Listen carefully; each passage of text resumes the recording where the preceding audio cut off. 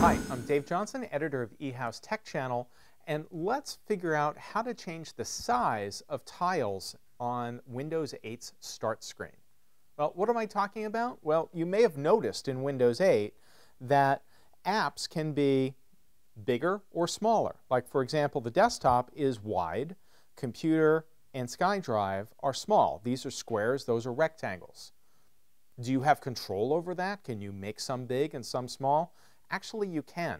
Now, you can't do this for every single app out there. Some tiles come in one size and you can't change them, but a lot of them you can. For example, let's take a look at computer. The way that you change it is you simply right-click on it so that you get the properties settings down in the bottom. And notice that when I right-click on computer, there's, let's see, this says unpin from start, this says manage, this says properties, this is map network drive, and this is disconnect network drive. Those are all the options associated with computer. But there's nothing there about making the tile bigger or smaller.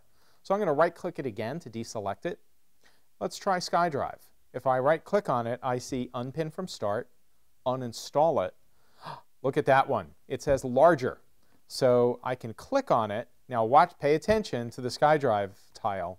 When I click on it, SkyDrive just got bigger. It doubled in size.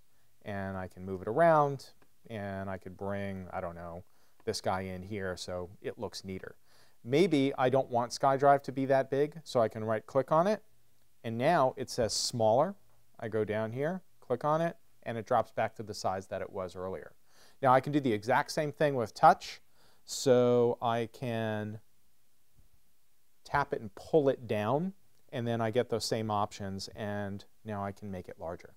That's all there is to it. As I say, you can't do this to every single app. Some of them are designed to be bigger because they'll display live tile information. You know, like email will show you your latest emails, that sort of thing, and that doesn't work well in the smaller size. Some apps just don't have anything to tell you, so there's no really good reason to make them big.